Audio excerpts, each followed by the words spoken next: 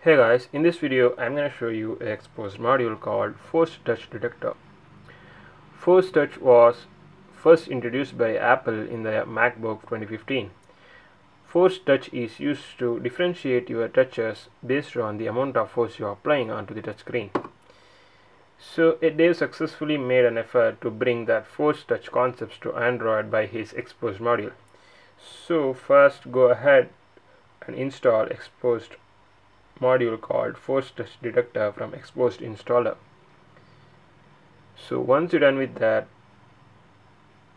open up the force touch detector.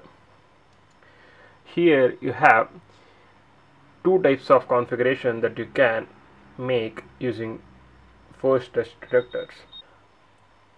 All rooted Android devices are capable of using this module.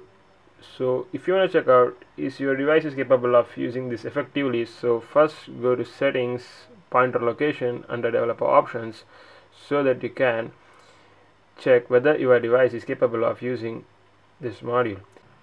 If pressure and size parameters are changing whenever you touch your screen, so then your device is capable of using this module. Since ZenFone 5 does not recognize the amount of pressure you are applying onto the screen, so you can't use pressure configuration under force touch. Hence you can only play with the size parameter. So just go ahead to force touch detector.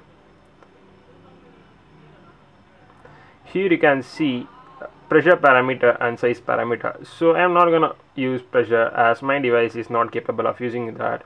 So just head into size parameter. So here enable this master switch and open threshold.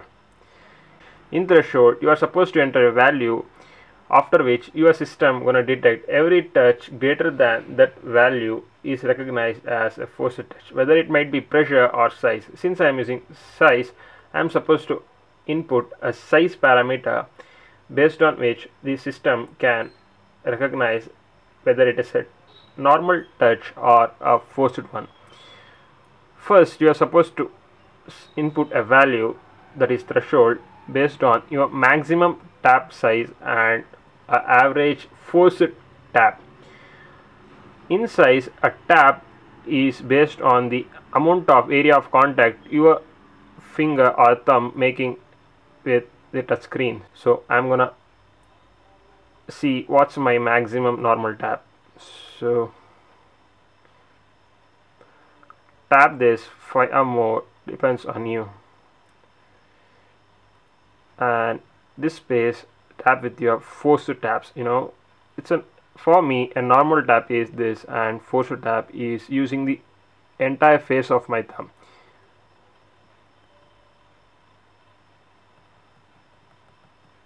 Here you can see my maximum normal tap is of a value of 0.2 something, and my average forced tap, that is a maximum area of contact what my thumb is making with touchscreen, is of about 0.4103. So threshold must be in between these two values. So I'm gonna input 0.3 or 0.3 to 0.33 might be a better value. So I have opted for a 0.31 as my threshold value for detection of force touch. Once you're done with that, you have 7 predefined gestures or forced taps, forced actions, so that you can make like forced tap, forced double tap, forced, you can reroute that. So you can assign each and every gesture a different shortcuts, apps, or anything you want. So I'm gonna select a forced long press for a floating navigation. From now onwards, whenever your touch with the touch screen exceeds the threshold value, the system gonna recognize it as a forced touch and the corresponding actions are made out. So let me check out. So I'm supposed to make a forced long press. So normal long press is using, this is normal long press, or this one is a normal long press. So what I'm gonna do is a forced one. I am forcing my thumb against this screen, so this makes a forced long press. And even you can observe whenever you force actions are carried onto screen, the specified forced actions are displayed. It doesn't matter where you are, forced touch will recognized by the system and the actions are carried out.